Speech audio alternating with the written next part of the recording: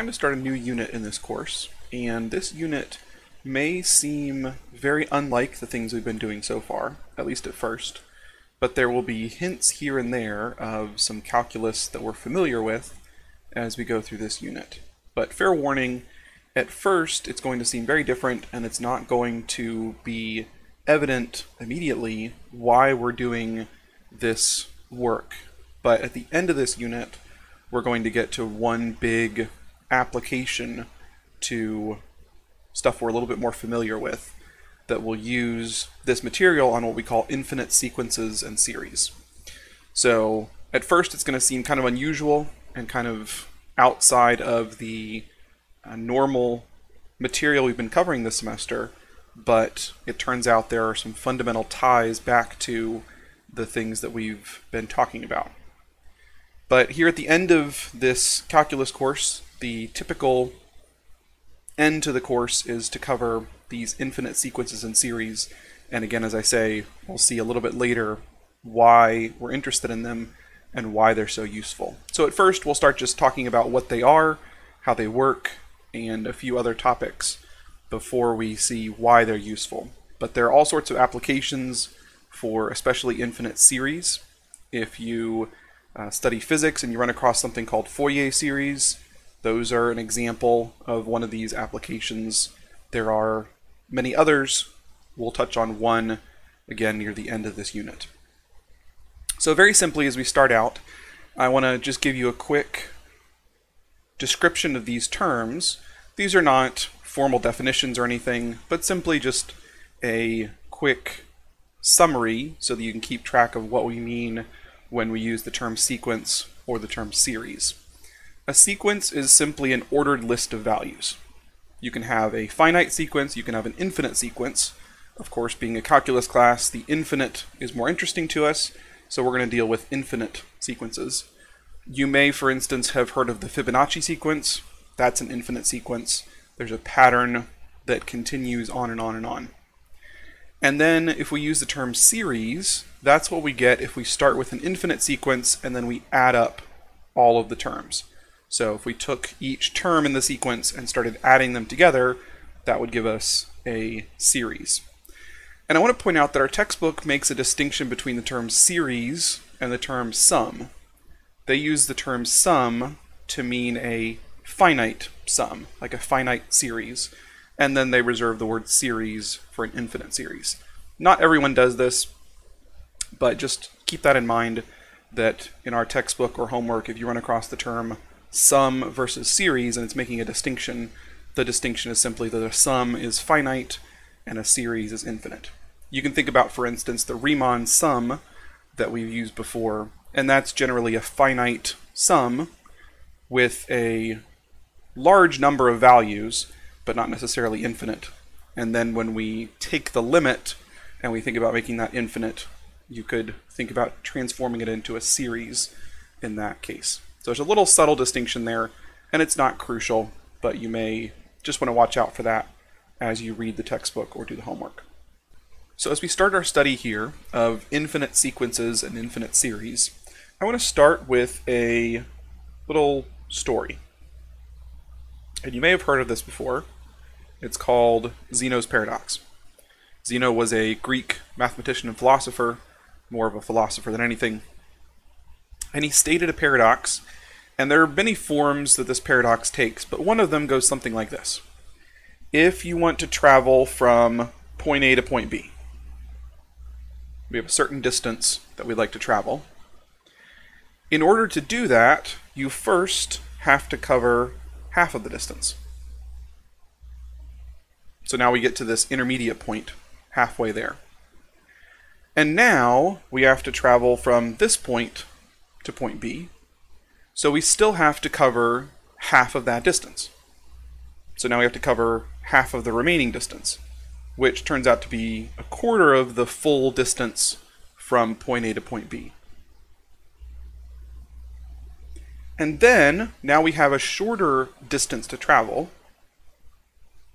but each time we pause after one of these half-distance sprints, then we still have some finite distance to cover, and we still have to cover half of the distance. So no matter how far we go, as we zoom in further and further, there's always going to be some finite distance left to travel. So how on earth can we ever get from point A to point B? And so based on this paradox, Zeno said something like, therefore movement is impossible. Which of course is not true, so this is why it's a paradox, that it's seemingly contradictory with what we know just from experience. So how do we resolve this? How do we think about adding up all of these half distances? It looks something like this mathematically. If we have some distance to travel, and let's call it 1 mile, for instance, we'd have to add up half of a mile, and then half of the remaining distance, which would be 1/4, and then half of the remaining distance, which would be 1/8, and each time it goes down by a power of 2, and so on, and you could keep doing this forever. This series will go on forever. These terms will get very, very small, but there will always be some finite distance. No matter where you stop, it'll always be a finite distance from 1. And yet, if we're to resolve this, if this is going to make any sense at all with reality, when we add all these up, we must be able to add up an infinite list of numbers and get an answer of 1 at the end.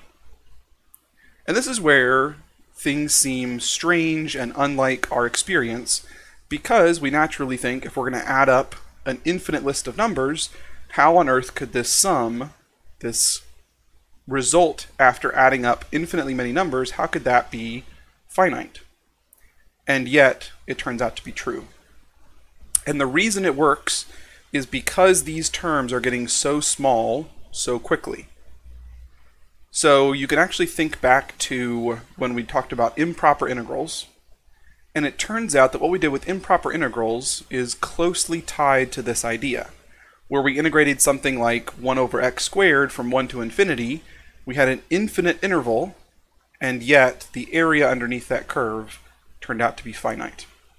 And so these paradoxes, these unusual conclusions that deal with the infinite, these are tightly wrapped together with concepts we've seen before.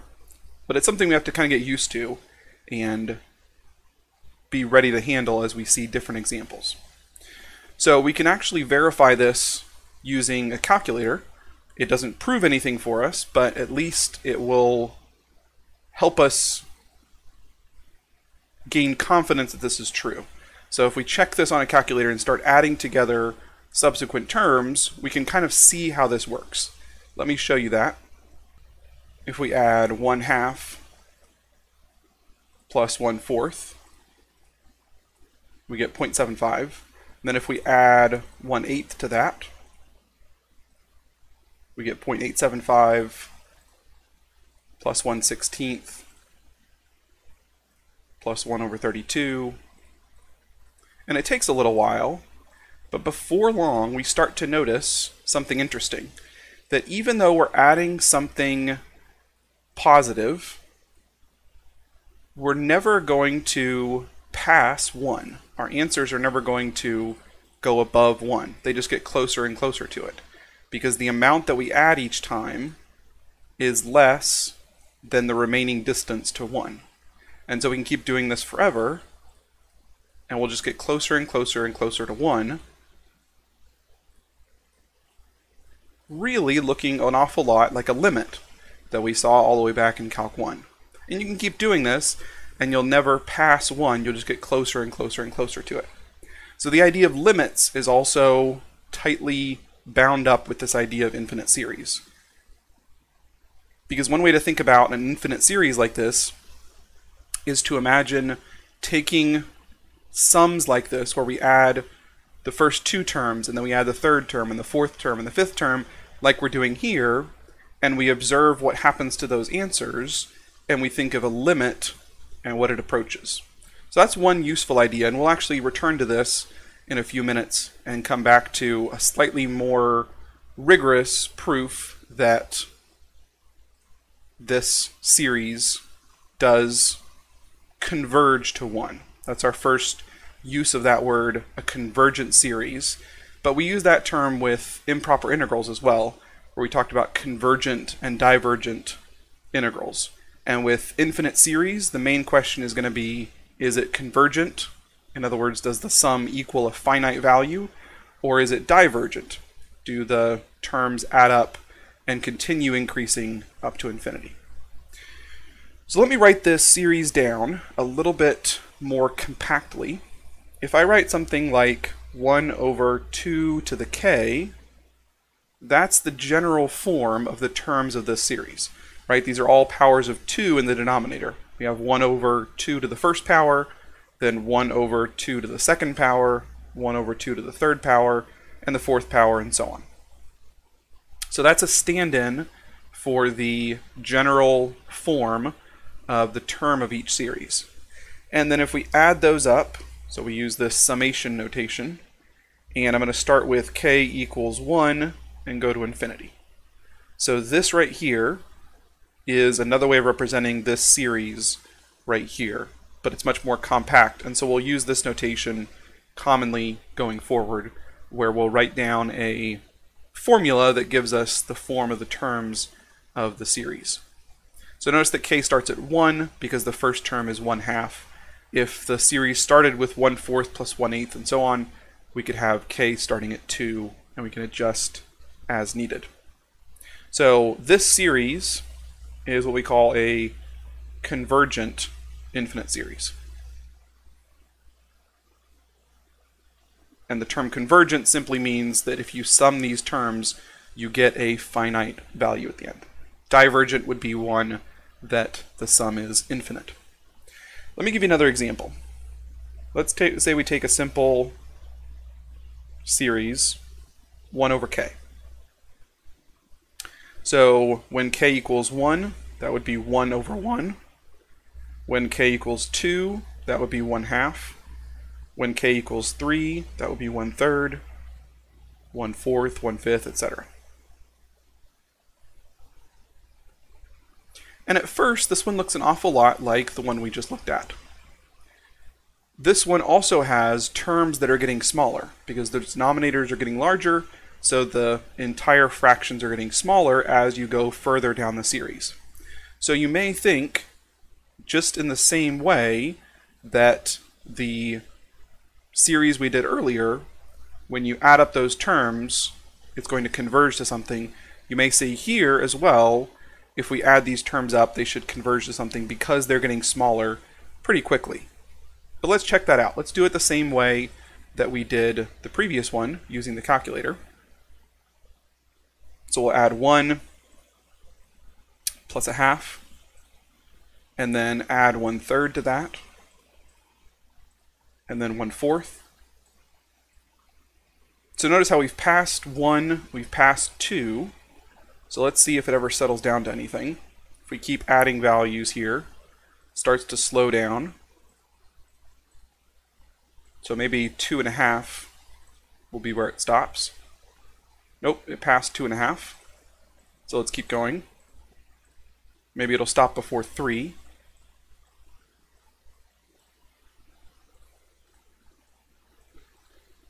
Still hasn't passed 3. Oops, there it passed 3. So no matter where we think it's going to stop, it turns out that if you add enough terms here, it'll keep on going. And it takes a little while, but no matter what boundary you set where you think it might stop, it always will end up passing that. So in this case, the terms are getting smaller, but they're not getting smaller fast enough. And so they keep breaking through each limit that you expect to be able to set. So it turns out, and we'll prove this a little bit more rigorously in a minute, that this series is divergent, that it adds up to infinity. So this one is divergent. And again, the big question with infinite series in this unit is going to be, is it convergent or is it divergent? And we'll have tests that will tell us whether a particular series converges or whether it diverges. And if we can, it's always nice when we can find out what a convergent series converges to. Like with the first example, we know that it adds up to equal 1. There are times that we can find what it converges to, but there are plenty of times where we can't find out what it actually converges to. We simply have an answer that, yes, we know it converges, and that's good enough in many cases. I mentioned at the beginning that we're going to have a big application at the end of this unit, and convergence is crucial to that application because it's only useful when things converge and not when they diverge. So these two series are good starting examples to give us a sense of what we might run across. This second one in particular is an important one to recognize. This example is called the harmonic series. And it's a crucial example because it's one that we can compare a lot of things to. So keep this one in mind. Memorize the harmonic series. That's simply the one where you have 1 over k. It's just 1 plus 1/2 plus 1/3, and so on. This name, harmonic series, we won't take the time to go into it, but if you look that up, it basically has to do with wave harmonics. If you, for instance, take a guitar string and pluck the string, it starts to vibrate, and the way that it vibrates, if you study that, you'll find these fractions showing up with basically the number of nodes that that vibration has and the shape of that vibration curve. You'll see these harmonics start to appear, and so that term harmonic series comes from that. So again, if you're interested in that and you're musically oriented, you can look that up, and it might be interesting to you to see more on the harmonic series. But for now, we'll just keep that term in mind. The harmonic series is that specific series, and it's a good one to compare things to. Okay, so in general, a sequence, just as a reminder, is just a list of numbers in order. So something like 1/2, 1/4, 1/8, etc. Just this list would be a sequence. It would become a series if we add them together.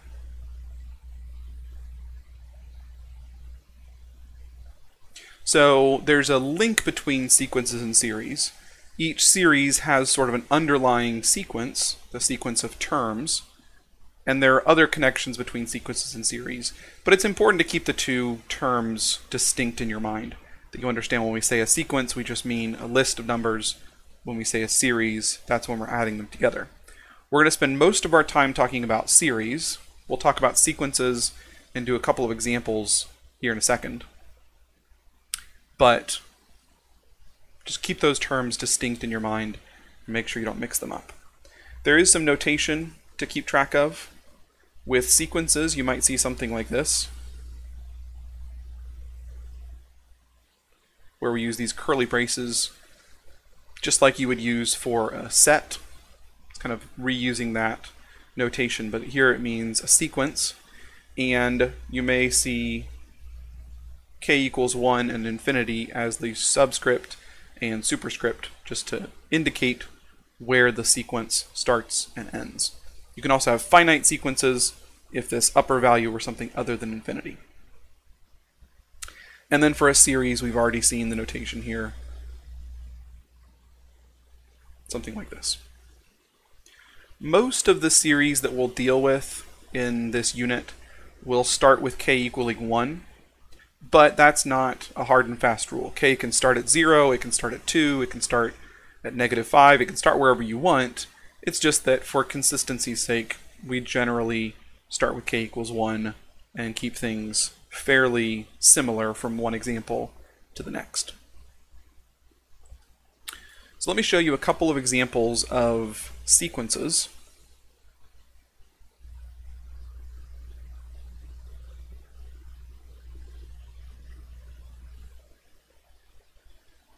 For example, the sequence with the form 2k minus 1.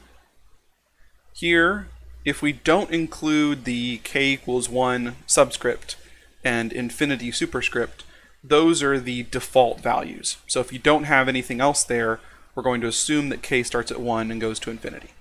You may have examples where those are explicitly stated, or there may be ones where it's left off, and that's the default assumption. So all you do is say when k equals 1, what's 2k minus 1? 2 times 1 minus 1 is 1. And then bump k up to 2 and repeat. So when k equals 2, you have 2 times 2 minus 1, that's 3. And then repeat and keep doing this, and you notice that you're getting all odd values. 1, 3, 5, 7, 9, etc. So very simple to take a formula like this, a pattern, and write out the terms of the sequence. Here's a slightly more complicated one, but the process remains the same. It's just a matter of keeping track of all of these different pieces. So here we have negative 1 to the power of k times k plus 1 divided by 3 to the power of k. With things like this, it might be helpful to do kind of one piece at a time. So let's take the denominator, where we have 3 to the k. The first value when k equals 1 will be 3. The next value will be 9, 3 squared. Then 3 to the third power is 27. Then 81. Then 243, and so on. Then if we look at the numerator, k plus 1, when k equals 1, that'll be 2. When k equals 2, that'll be 3. When k equals 3, that'll be 4. And notice it's just going up by 1 each time. So it's helpful to notice these patterns. K plus 1, every time k increases, it simply increases by 1. If it were something like 2k plus 1, every time k increased, it would increase by 2. And the plus 1 just sets the starting point. The multiple, the coefficient of k, tells you how much to increase each time. And then all we haven't used yet is the negative 1 to the k. When k is 1, negative 1 to the first power is negative 1. Negative 1 to the second power is positive 1. Negative 1 to the third power is negative 1.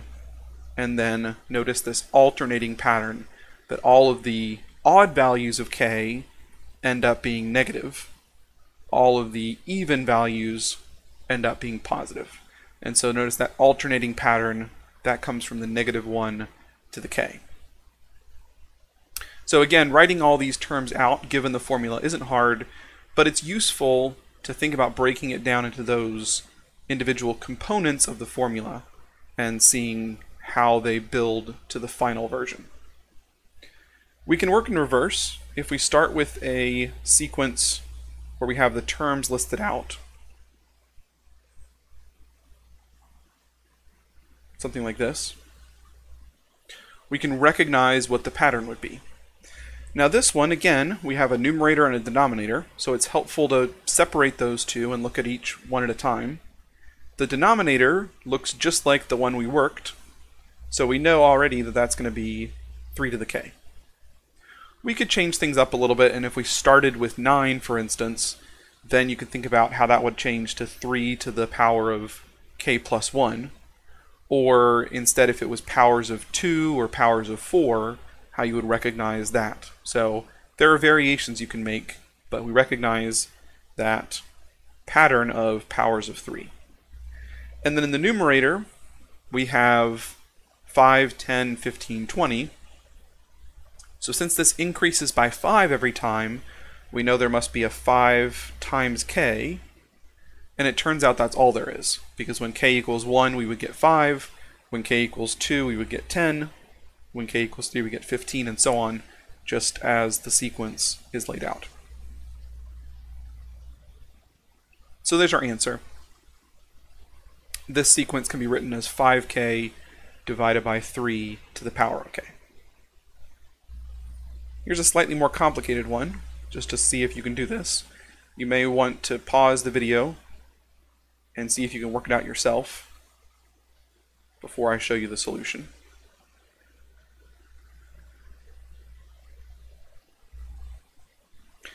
But again, we're going to break this down into individual pieces. So we have a numerator and a denominator, and then we also have an alternating positive-negative sign. So first, let's focus on the denominator to start out with. We have 7, 11, 15, 19, 23. You should be able to see that the pattern is adding 4 each time. So if you're adding 4 each time, that means we must have a 4 times k, so that every time k increases by 1, that denominator increases by 4. And if we just had 4k, then it would need to start with 4 and then go to 8 and 12 and 16 and so on, which isn't what we have here. So we need to shift it, and if the first value is 7, then we need 4k plus 3 to make that first term be correct, and then the others all follow from that. Then for the numerator, we have 1, 4, 9, 16, and 25, and so on. You should recognize that those are the perfect squares. So we have 1 squared, 2 squared, 3 squared, 4 squared, and 5 squared. So we're starting with k equals 1, so we can just use k squared instead of something like k plus 1 squared or anything. And then lastly, we have this alternating positive and negative. We used -1 to the k last time, but if we do that again, notice that the negative sign will be on the wrong terms. The first term, third term, and fifth term would be negative if it was just -1 to the k. So we need to shift it and make the second, fourth, sixth, and so on terms negative. So all we do there is we change that to a k plus 1. Or you could make it k minus 1 or k plus 3 or something like that, but k plus 1 is probably the simplest version. So -1 to the k makes the odd terms negative. -1 to the k plus 1 makes the even terms negative, because whenever k is even, k plus 1 will be odd, and -1 to an odd power is negative. So as complicated as that starts out looking, if you break it down into a few simple pieces, it isn't too bad to write down the general form of the sequence. And this is a valuable tool when you're dealing with sequences and series in general. If you have them written out with a few terms that you can recognize a pattern, it's useful to be able to then write down the general structure of the formula. Okay, briefly before we wrap up here, let me go back to those 2 series we started with. So we'll go back to the series we got from Zeno's paradox, that series with the powers of 2. And the claim was that if we add up these terms here, that we would get 1 at the end of it. And we checked this with a calculator and sort of convinced ourselves that this makes sense, but it's not quite as valid of a proof as we would like. So what we're going to do is we're going to take that process that we did on the calculator and actually write it down using fractions instead of decimals, and that will let us observe a pattern. So this process that I'm going to show you here is not one that we're going to do very often. This may be the only time you ever see it. So if it doesn't make a lot of sense, that's okay, but it's a useful tool every now and again when you are stuck on a series to evaluate it this way and think about adding terms one by one. So what we're going to start with is over here, we're going to start adding pieces together. So we're going to start with 1/2. And then we'll add 1/4 to that. And then we'll add 1/8 to that. So every time we go down to the next line, we're simply adding another term to the series.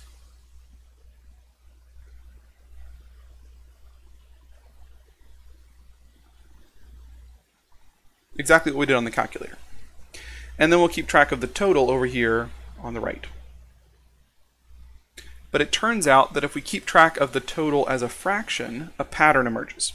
Again, we don't do this very often, largely because often the pattern isn't very obvious when you do this. But this one, the pattern ends up being pretty clear.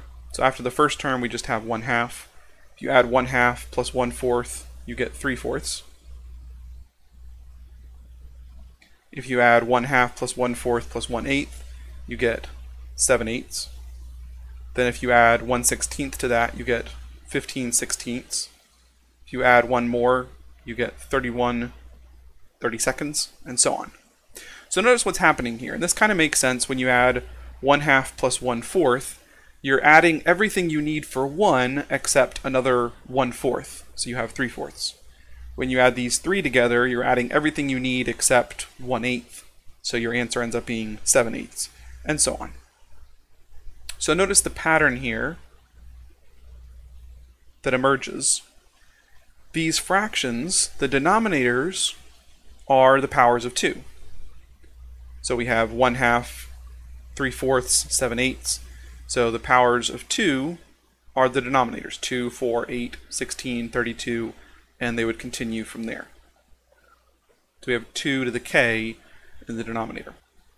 Then the numerator each time is just 1 less than the denominator. We have 1 over 2, 3 over 4, 7 over 8, 15 over 16, 31 over 32. Each time the numerator is 1 less than the denominator. So each numerator is just 2 to the k minus 1. Notice it's not 2 to the power of k minus 1. It's 2 to the power of k, and then we subtract 1 from that. So this sequence we're looking at, the fancy term for this is called the sequence of partial sums. That's not necessarily a term you need to memorize, but if you ever run across the term sequence of partial sums, it is exactly what it sounds like. It's a sequence of values that's the answer each time we stop taking the sum after 2 or 3 or 4 or 5 terms, and that sequence winds up having a pattern to it. So in essence, what we're looking for is the limit as k goes to infinity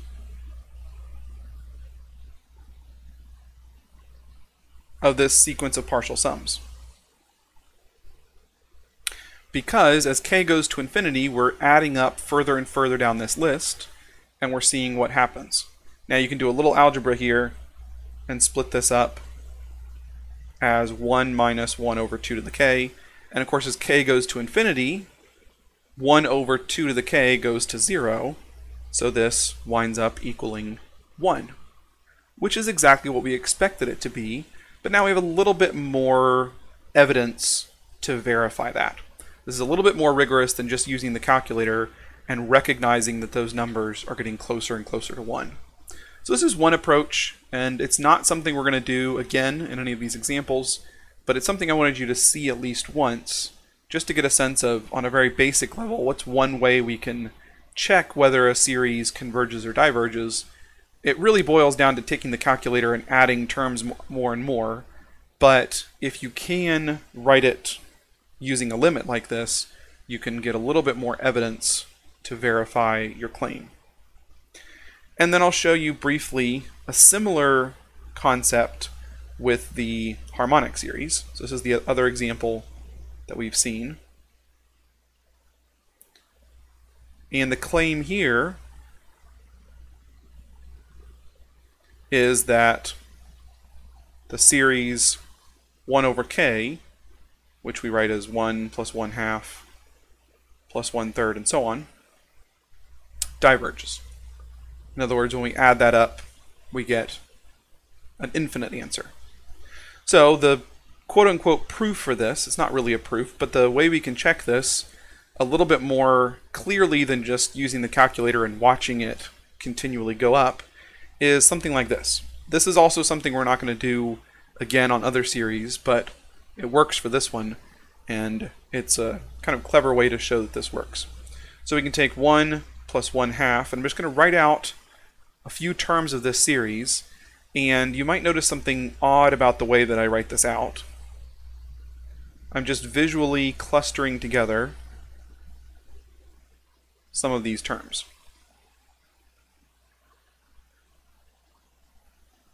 Now, why have I done that?